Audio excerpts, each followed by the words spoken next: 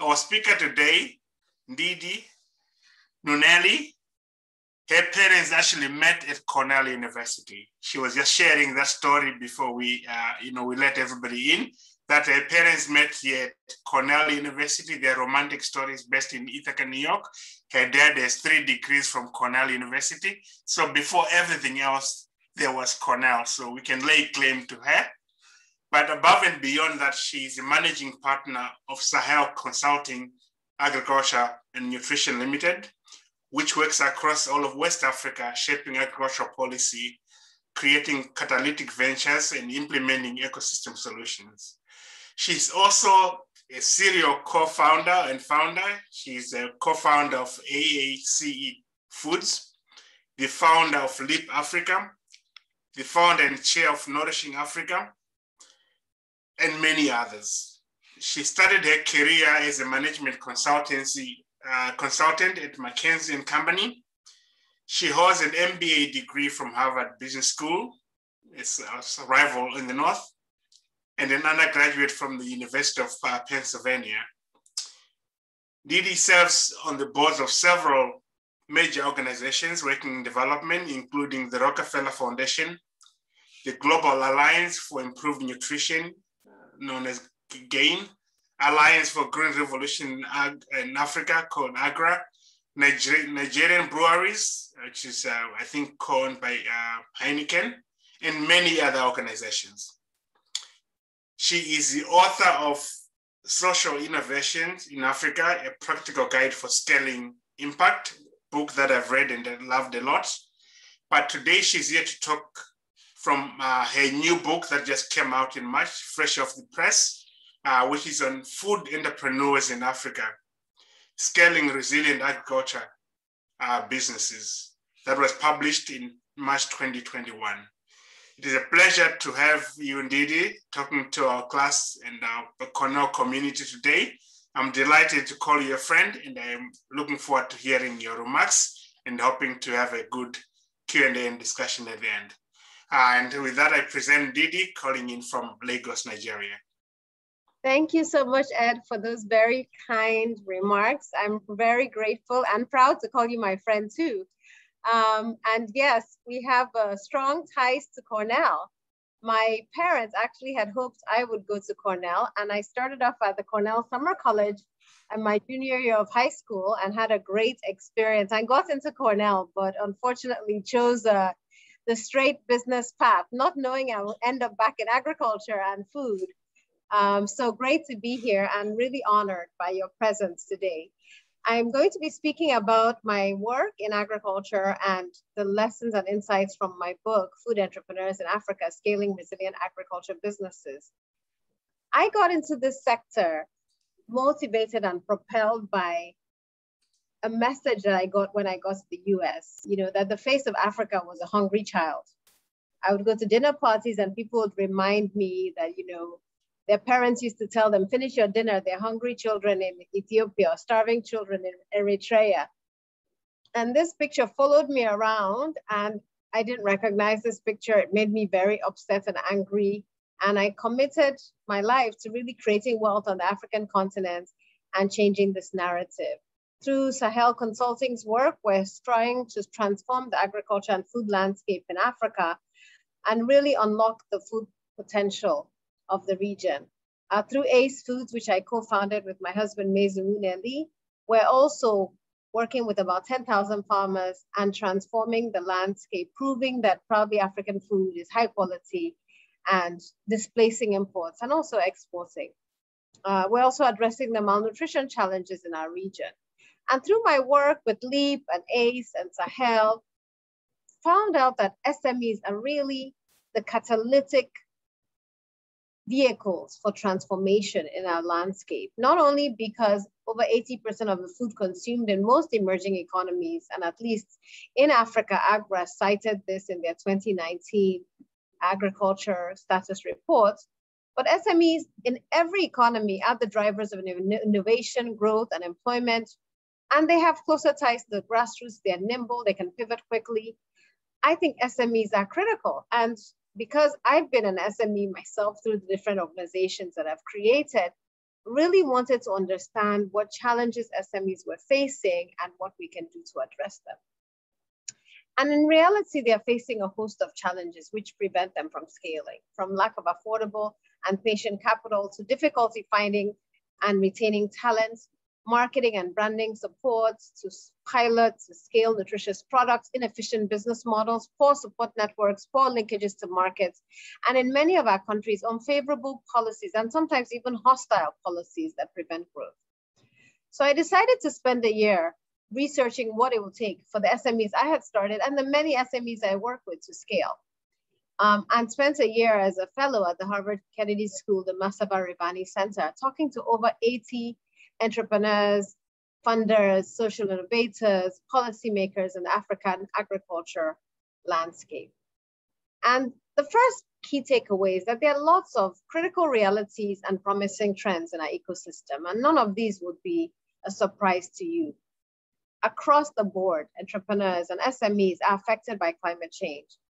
We continue to experience high rates of post-harvest losses, limited processing in our ecosystem, high rates, and even rising rates of malnutrition, serious infrastructure, talent, and financing gaps, poor regulatory environment, serious gender gaps, and gender equity persist, not just in Africa, but across the globe when it comes to the food ecosystem. In spite of these critical realities, there are some promising trends. Digitization for agriculture is allowing us to leapfrog in ways that we never imagined. Technology innovations are doing the same, and they're also allowing for climate adaptation. We have a growing youth population. In most of our countries, 70% of the population is under 35, and we're starting to see slowly youth engagement in the sector. We have a growing middle class, an interest in healthier diets, and a commitment and an interest in the issue around equity. And across the board, trade, with the Africa Free Trade Continental Agreement being signed, a lot of optimism, but continued issues around global trade and inequity in global trade as well. Now, from this work, and looking at the critical realities and promising trends, I interviewed entrepreneurs who are scaling. And the first key takeaway from my research is that to scale, you need a compelling business model. And the business models that are scaling have 6 components that are similar across the board. Number one is that they have demand-driven business models with measurable value addition. And it's very tricky because many times you say, well, we've come in with interventions to solve problems in the African agricultural landscape, but these are usually supply-driven, donor-driven, government-driven, and are not demand-driven, which means we don't have consumers or farmers or beneficiaries willing to pay for them because they cannot identify what the value addition is. And many of our pilots fail when it's time for scale up because they were not demand-driven or really rooted in the realities on the ground. The second key component is that they leverage technology, data, and innovation. And there's no business that will scale within Africa or across the world that's not leveraging technology today. Not leveraging data, not leveraging innovation. I'm going to spend time talking a bit more about that. These companies shape their ecosystem. They don't wait for the ecosystem to shape them. They get involved in policy and transformation. They have cost-efficient, dynamic systems and structures. They know how to tell their stories. They have simple, compelling branding, and they're able to communicate a message that is compelling and attractive, not only to the beneficiaries, but to funders and partners. And last but not the least, they adapt to climate change. They have agility and resilience inbuilt into their DNA so that they can withstand shocks and risks. And COVID-19 was one shock, but there are many, many other shocks that we know face us on the continent and face us across the world. Now, when you zero in on many of these business models, they are leveraging ag tech and innovation to address some of the critical inefficiencies and fragilities and fragmentation in the food and agriculture system, the high input costs, the information asymmetry, the low productivity levels, the limited access to affordable credit. And what they're doing is leveraging technology to fill these gaps. And there are 2 examples that I found very compelling. One is called CowTribe in Ghana. Some of you might have heard of CowTribe. And CowTribe uses cell phones and technology to really link farmers to vet care. So they can get their vaccinations on time, they can get access to health services when their cows or their goats need it. And this has created a very efficient ecosystem for vet care and healthcare, especially in the livestock sector in Ghana. Another example is Twiga, and Twiga is currently being celebrated in Kenya. And when Twiga started, the founders were actually focused on exporting bananas to the Middle East. That was their initial idea. And as they tried to work out a supply chain for bananas, they realized that they didn't have enough standardized bananas that had a long shelf life, and that even the linkage between the farmer and the market was limited within the country itself. And so they came up with an idea. Let's use the cell phone technology to link farmers to retailers across the city of Nairobi. And these are fruit stands, literally, that can now, on their cell phone, order fresh fruits. And within 14 hours, these fresh fruits are delivered from the farm to the retailer. And it's created a huge opportunity, not just for farmers and retailers, but for the data that these exchanges are generating. And now Twiga is working with hundreds and hundreds of farmers and hundreds of retailers, and has been able to raise over $60 million the last I checked, just because of how efficient and how innovative this model is. And they're looking to replicate this across Africa. Beyond Twiga and CalTribe, there's so many other fintech solutions in the ag tech space, solutions leveraging energy and retail and transportation. And we're seeing a lot of ag tech startups and research institutes also thinking about how to leverage technology to scale. We're seeing ag tech in the area of financial inclusion and providing microinsurance to farmers or advisory services, weather data, information, market linkages, digital supply chain, last mile distribution of inputs and seeds, and then even big data. So we're seeing a lot of great innovations emerging. We're also seeing the use of sensors and bioengineering and mobile applications.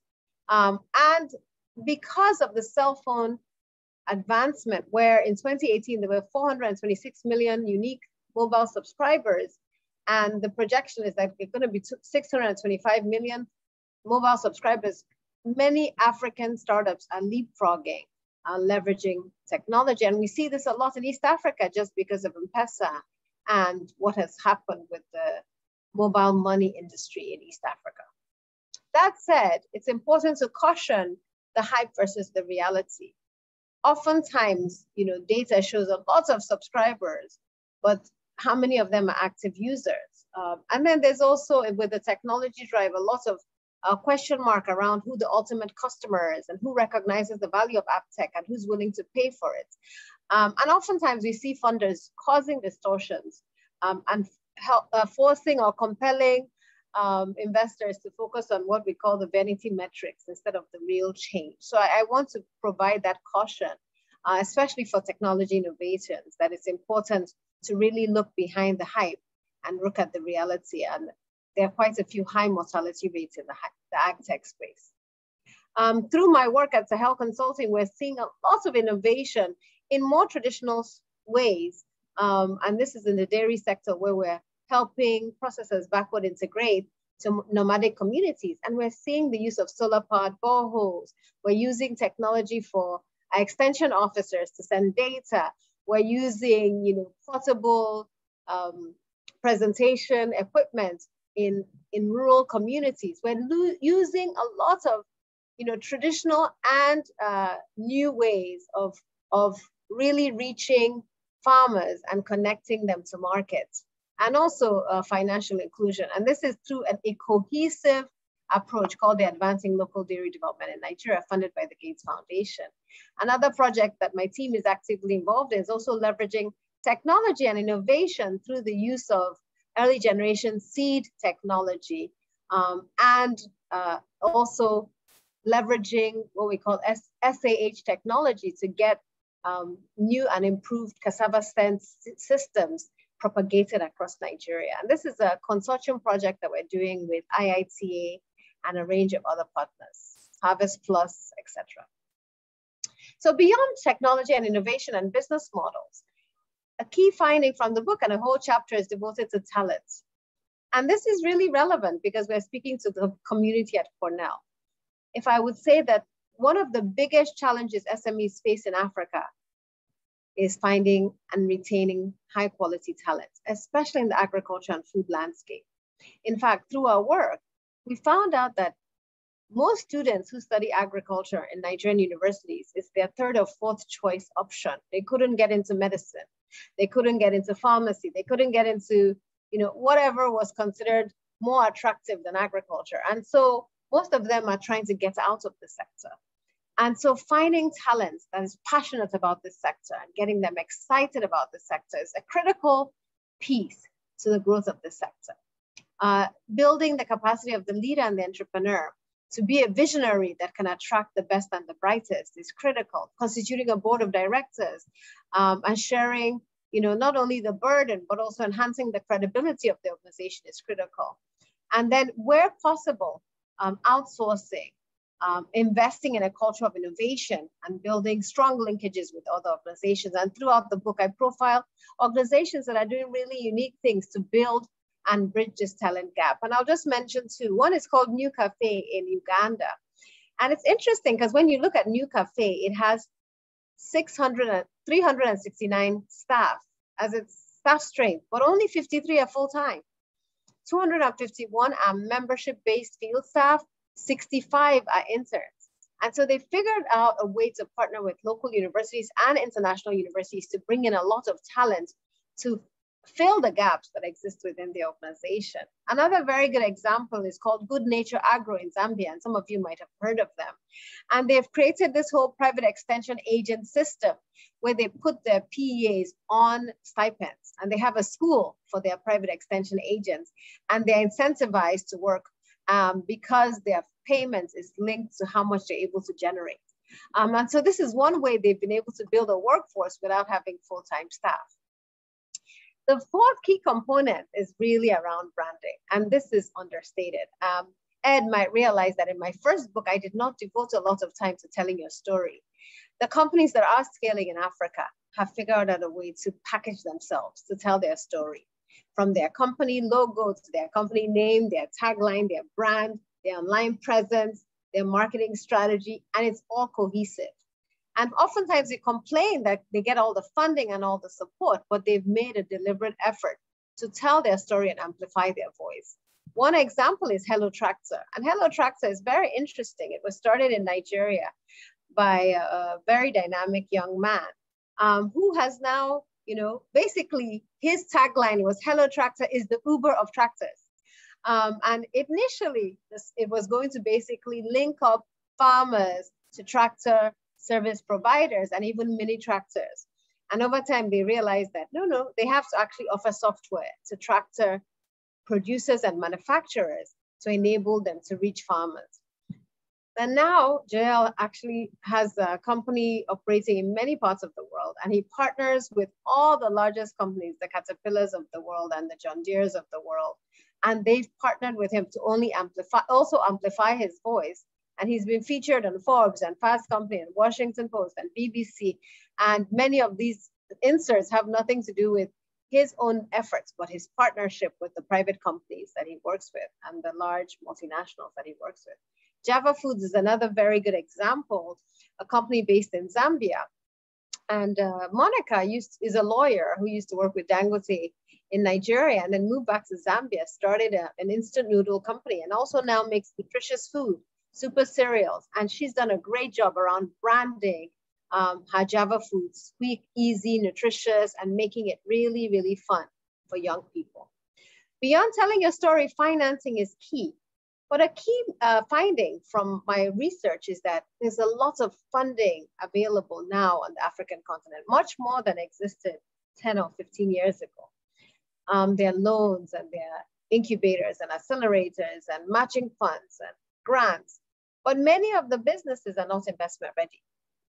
And this is the big challenge. So only a few companies keep on getting all their awards and the challenge funds and the prizes, but the vast majority still struggle to access funding because they're not investment ready around their governance, their financial systems and structures, And they have not been able to convince investors that they have a strong business model and a clear, profitable exit potential for investors.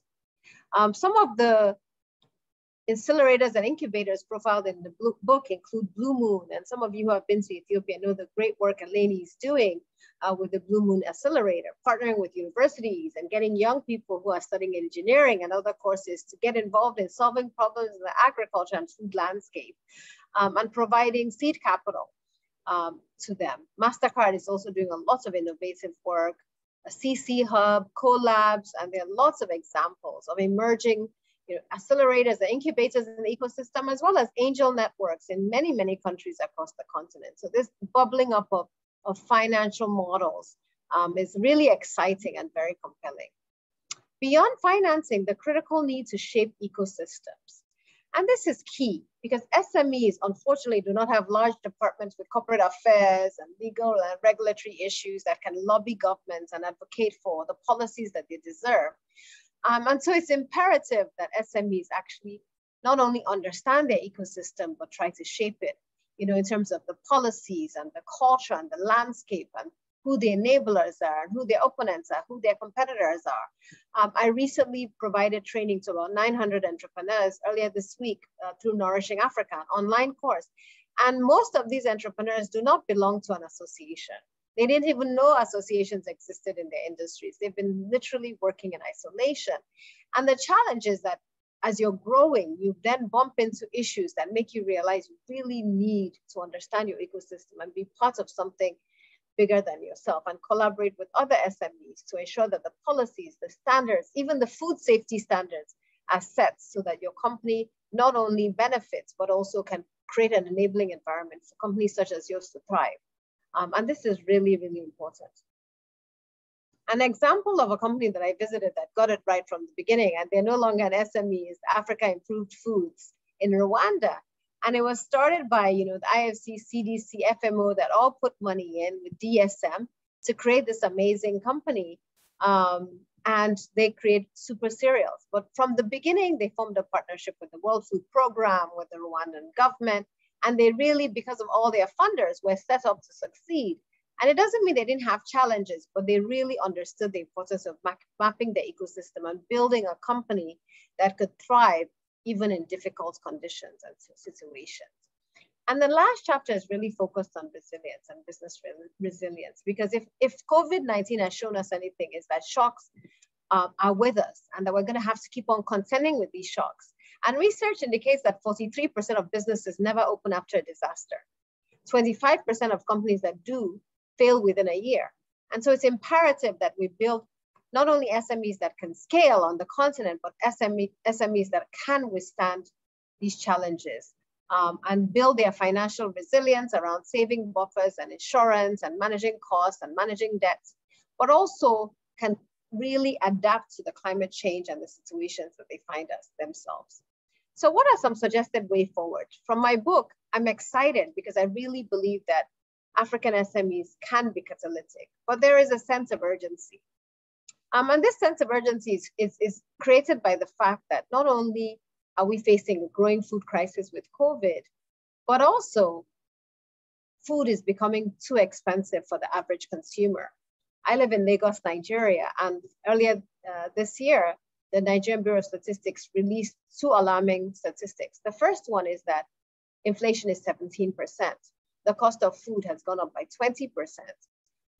For most food items, or before that, we're already spending 57% of household income on food.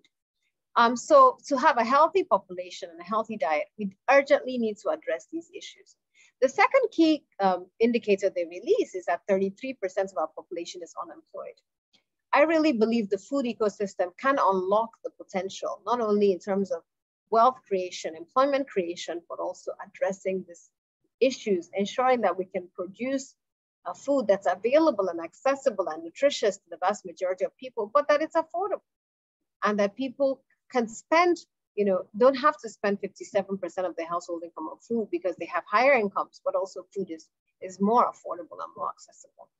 And so we realize as entrepreneurs that we have to really take on some of these challenges and address them.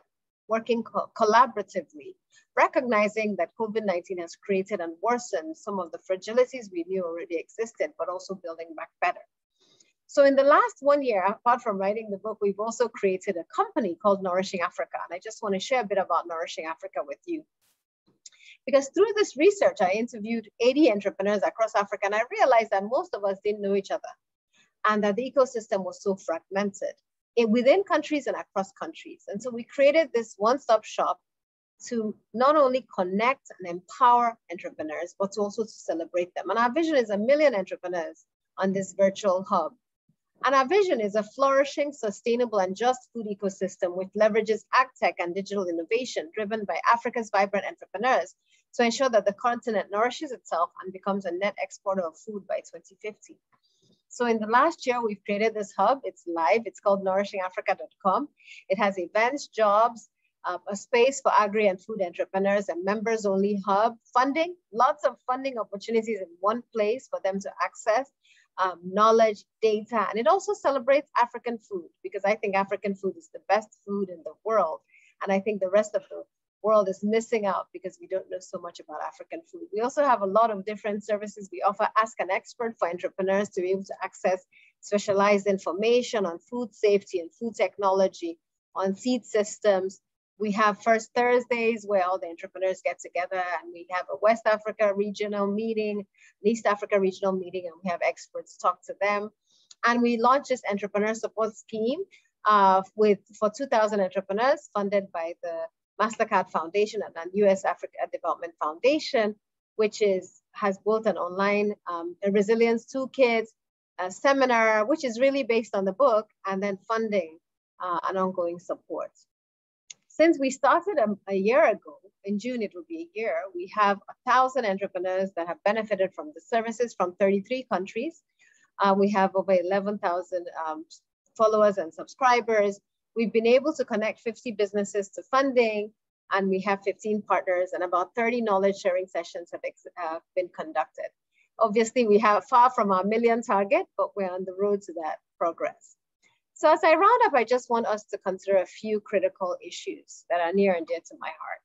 The first one is that clearly 2021 is pivotal for a lot of reasons. The UN Food System Summit this year, lots of agenda setting going on across countries. I'm sure Cornell has had its own independent dialogues. But what we have seen more than ever before with COVID-19 is that we cannot think about food in isolation. We have to think of food ecosystems and collaborate with unusual suspects in the financing landscape, in health, in nutrition, in gender, in climate change, in manufacturing.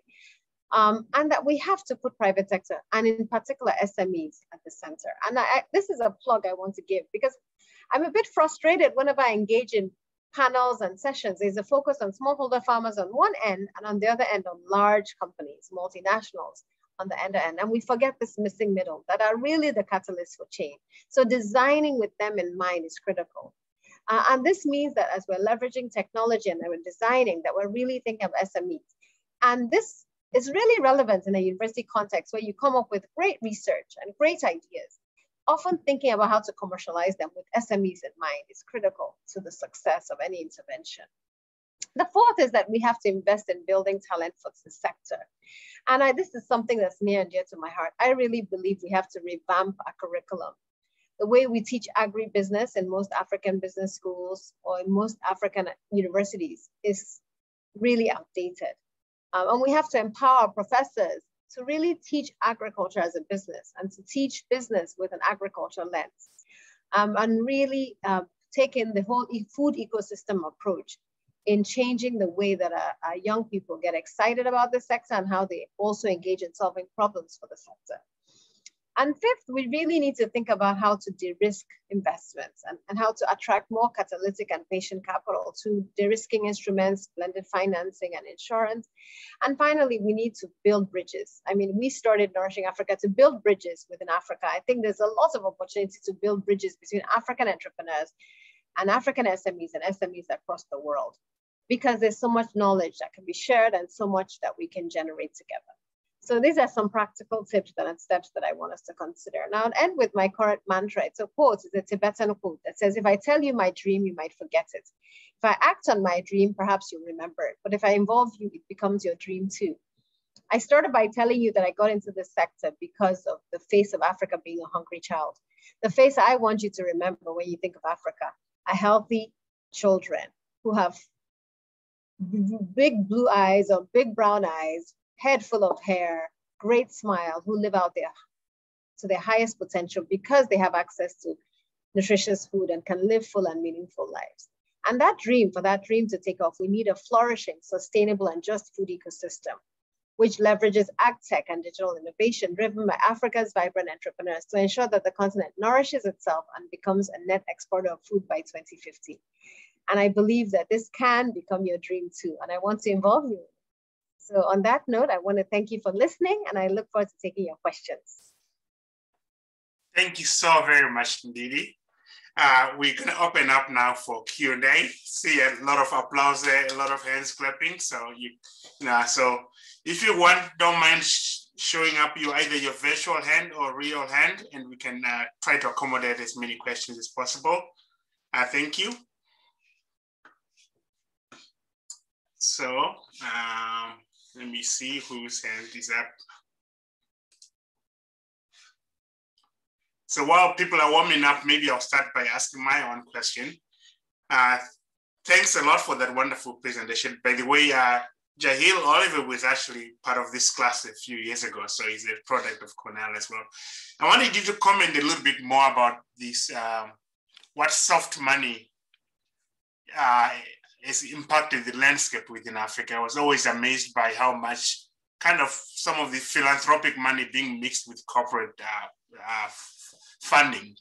What you perceive to be the ultimate impact, on especially on emerging medium-sized businesses? Is this a good thing? Is it corrupting the sector? Is too many people looking for grants as opposed to investment? Can you comment on that a little bit, since you happen to work in that space? Then let me also, you want to take one at a time, or it's up to you? It's up to you. What do you prefer? All right, let's take one at a time. It's going to be easier for you that way. Okay, great. So I think there's definitely been some distortions in the food ecosystem and the agricultural landscape because of the grants that have come in and because of some of what you've described as soft money. And I think that is because, and I'll be very specific, because of what I started off talking about, which is supply-driven models instead of demand-driven models. And the challenge for us and for investors is to really test that these are demand-driven models. I believe in subsidized funding for testing and for experimentation and for learning. But when you're going to scale, you actually need to use commercial money, because then that proves to you whether it can scale, and that pressure to deliver impact is a lot more pronounced. The second thing I'll say, and Ed, you didn't ask this question, but it's an issue that I just wrote an op-ed on, which hopefully will be published soon, is the inequity in financing in Africa. And the Guardian article last year said that of the 10 startups that got funding in Africa, only 2 were actually indigenous African entrepreneurs. 8 were from the US or Europe. 50% this was in Kenya. Kenya is really, really a serious case, right? In Nigeria, it's about 50%. So we see a lot of situations where people think Africans are getting the funding, but it's actually not coming to Africans. The funding is ending up elsewhere. Mm. And I remember when we actually applied for AECF, Africa Enterprise Challenge Fund, as AACE Foods. We were finalists. Let's say there were 10 finalists. Some of the finalists were included Olam. And I said at the time, Olam is traded in the Singapore Stock Exchange. Why should they be getting, a zero interest loan? I know they do some good work, but I just don't think, and they have a whole department that can work on their bid or their business plan versus an SME that has one person who is working all day and at night working on a business plan. So it's not an even playing field. And one of the things I'm pushing in this new, very bold equity landscape and a Black Lives Matter landscape is that we have to hold funders accountable to trace where their funding is going, not just which companies are getting the funding, but who's on the boards of those companies and how many Africans are actually involved in those companies and at what levels, to ensure that the funding that is being earmarked is actually going to where it can make the most impact and be most catalytic. Thank you, Ndidi. We'll go to Tashi and then Leah for questions. Thank you, Ndidi, so much for the talk. By the way, Ndidi means sister in Nepali. Just want to let you know.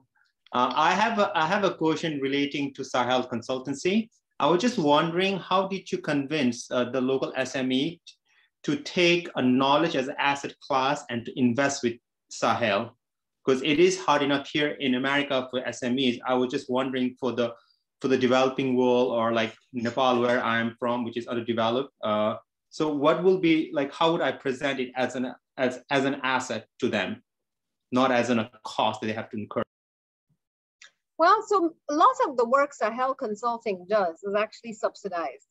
So as I mentioned, some of the projects we do, our clients is the Gates Foundation, right? But in the case of the dairy project that I talked about, it makes business sense for companies to source locally, right? So you're basically convincing them to put their money where their mouth is by investing in their own supply chain, right? If they can guarantee their supply chain, regular supply of milk, then they can reduce their costs, their business is more predictable. So you're making a case for why they should invest. And so they bring some money to the table to invest in their own future. But it takes some convincing and it takes a lot of demonstration. And that's why I told Ed that the catalytic financing from Gates Foundation allows you to prove a business case, which then gets SMEs excited about working with you. But it's not going to be sustainable in the long term if they don't see the value and they're not willing to pay for it. Thank you. I don't know if that answers the question you had, but it's a lot of testing, piloting, and then communicating results and measuring as you go along. So we've had to do a lot of like industry awareness, making cases. So we have an annual dairy conference. We have annual convenings where we're actually showing people opportunities in the sector. We bring in experts from India, experts from Kenya, to show what is possible from other regions and what can be replicated in our own region. Thank you. Thank you. Next is Leah from Next Gen Cassava. Ndidi, thank you so much for the talk. I'm curious to know, with the platform that you have, what plans do you have for changing policies in East Africa? I'm from Uganda, and I think very many people try to start these small scale businesses in agriculture, but the policies in Uganda do not help Ugandan citizens to push on with the businesses. So most businesses die at the stages of conception. So with your platform, what plans do you have about trying to change policy in Uganda and East Africa at large? Yeah, so with Nourishing Africa, we're actually starting, we actually have a presence in Uganda, and what we're doing is bringing entrepreneurs together to shape policy in their countries. And my next book, Leah, you'd like to know, it's going to be focused on this issue of how SMEs can shape policy, because it's become very interesting to me that so many SMEs don't realize that they have the power to shape policy. And Leah, in many of our countries, there's complete white space, meaning there's no policy. You think there's a policy on something like Gari. What is Gari? Gari is grated cassava, right, in Nigeria. So what is the standard for Gari? And who determined that standard? And you don't realize that all large companies are going and coming up with a standard blueprint and giving it to the government to adopt as their own, because none exists.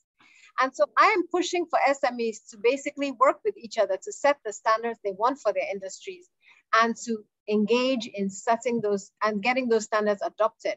And there are a number of ways. Number one is joining associations, and where they don't exist, forming associations, because then there's power in convenience.